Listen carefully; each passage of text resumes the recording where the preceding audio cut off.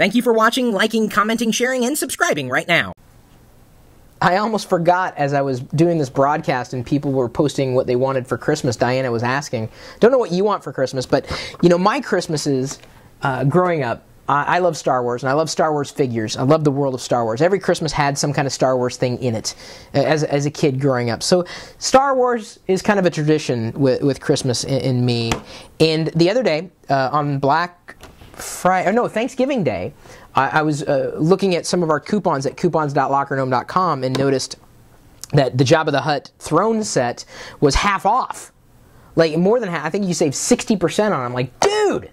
That's awesome! I'm not a really big Jabba the Hutt guy. Big, get it? Big. But I did get Jabba the Hutt as a kid for Christmas one year, and the old school Jabba the Hutt came with Jabba and Salacious Crumb. The new one comes with Jabba, Salacious Crumb, and Oola. And as I mentioned at the beginning of the live video, TLDR, Oola is very anatomically correct.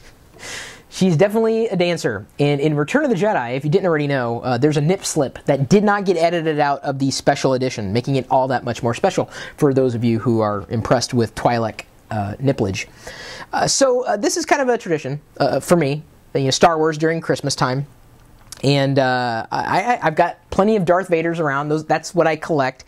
I guess this is going to be going somewhere. The Jabba will be going, oh, this is a wonky Chewbacca.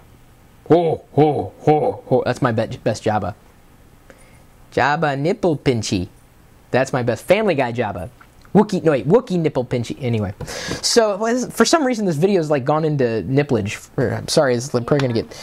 So, here's the key. No, not for children under 3 years. Even adults who act like children under 3 years. It's okay, I think, for us.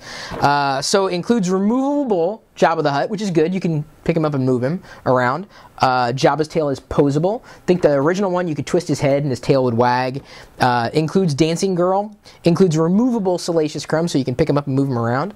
It's kind of nice. The old one, you couldn't really pose, and this one, I think you can move his arms and legs. It looks like they will pivot.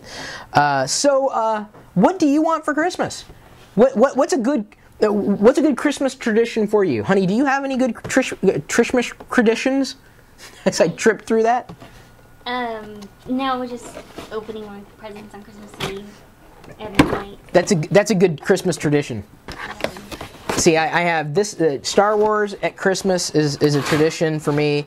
Another tradition would be chocolate coins in the stocking.